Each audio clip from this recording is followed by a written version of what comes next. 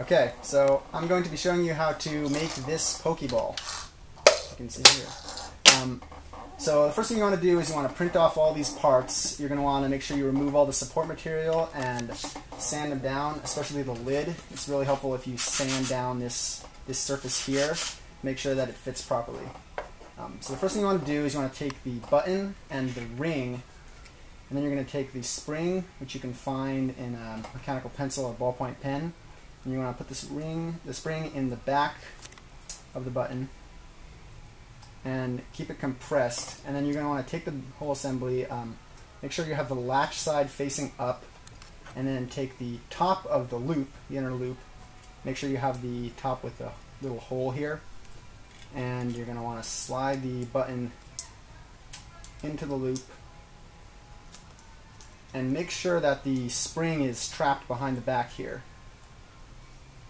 And then you're going to want to take the other half of the loop, and you're going to want to put some glue along, some super glue along the rim here, and then press the two together. And then you're going to want to make sure that the button actually presses, so make sure that seems to work pretty well. And then that's the middle part done. The next thing you want to do is you want to take the bottom half of the Pokeball. You can see these little grooves here, which match up with these knobs on the bottom.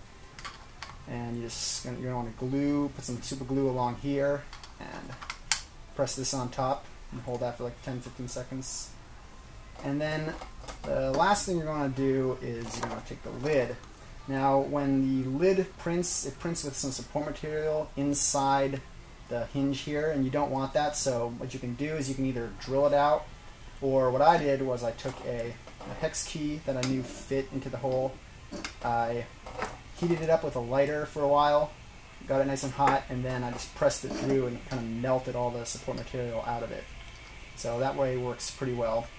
Once you've done that, you're going to take the lid, make sure the hinge matches up, slide it on top, it clicks shut, and then you're going to want to take a piece of PLA filament, the same kind you used to print the model, and slide it through the hinge back here. And then you're going to want to take some pliers or snap it off right there. And there's the Pokeball. You just press the button and the lid releases. Nice hinge motion. And you put it on the stand. And there you go.